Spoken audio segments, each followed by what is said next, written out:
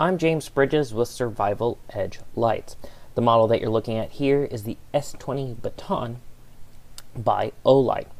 If you've examined some of the other S-Series lights, you will find some familiarity with this particular model. However, the S20 Baton certainly stands out on its own. Now, one quick note on the user interface.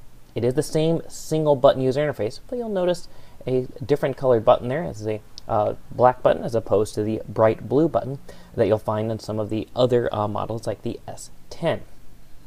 Now with the S20 Baton, you will find some particularly neat performance aspects to this light.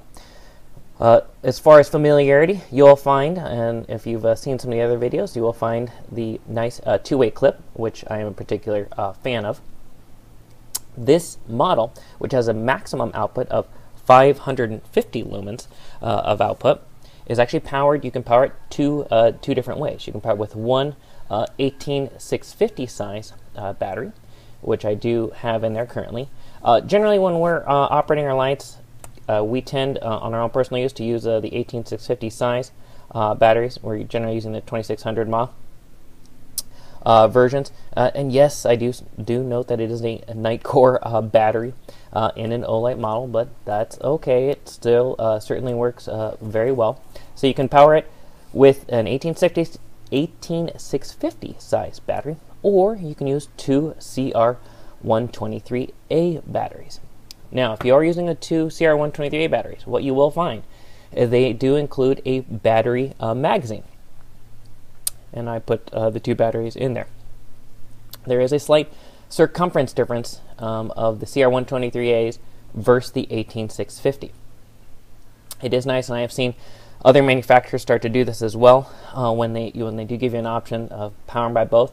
Including the magazine is very helpful, so you can get the most out of the batteries. It prevents that little bit of rattling, and you get the most performance out of your light. On to the rest of the features of the S20.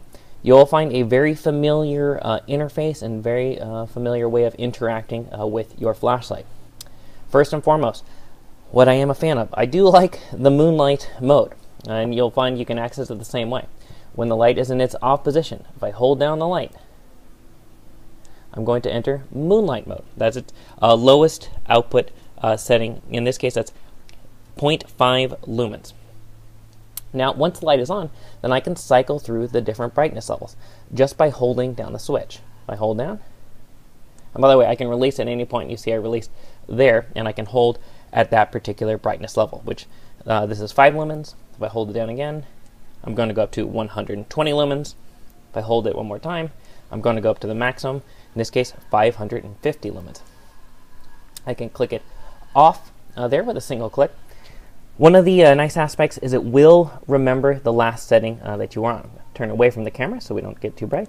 Again, now I was there on the maximum output, which is the 550 lumens. It's nice. It does remember the last setting. Now, a unique aspect of this particular model, it actually does have a strobe feature. I'm going to turn it on just momentarily, but I just kind of want to pre-warn, as it does get a little bright on the video camera. You're able to access this brightness level, or this kind of mode change, by simply double-clicking the side switch here. So if I double-click it, you'll see, I just wanted to turn it off because it was pretty bright there. You will see it activates strobe mode. Now in this case, the light actually will not remember that it was in strobe mode. That's when it does not remember. So if I turn it back on, it's going to remember the last brightness level that I was on. I do appreciate that feature, as I think that if you forgot that it was in strobe mode, accessing that might be a little obtrusive if you happen to just dive back into that mode. So it is a nice little addition that they made of it not to remember that particular feature. Nice size body length. It is basically, they do certainly optimize the body for the, you have just a small head on the flashlight there, in addition to the length of the batteries that power it. As with many of the other Olight models, they include some nice goodies for you. We'll get a lanyard. You will get some backup O-rings, a little key ring there too, to make it easy to attach to the tail cap. A nice feature on this model as well, you do have the magnet in the tail cap. With the flat tail cap. It does make it for a nice tail standability. The addition of the magnet in the back, I'm a fan of. It just makes it easy especially if you're out working in a variety of areas. You can just connect it to a toolbox, just let it sit there, make it easy to grab later. I've shared on other videos with this feature does make it a nice addition to throw in your car, because having a magnet as part of the flashlight can make it handy in a variety of situations, to perform some inspections and free up your hands. They certainly did a good job of some of the core features of the light, which don't always get the attention they probably deserve. And what I mean by that is it is waterproof. It's IPX rated to 2 meters, so that's nice if you happen to dump it in a water. With the aspect of having moonlight mode, you can get this light to operate for up to 600 hours. I'm not thinking that you probably would operate in moonlight mode that long, but it is nice to get that kind of yield on a light, depending on the power source you pick. Again, like I shared, we're huge fans of the 18650 size, nicely rechargeable, and you could always use RCR 123As as opposed to just the 123As in there. So that's just a little bit about the S20 Baton. Nice, powerful light, 550 lumens.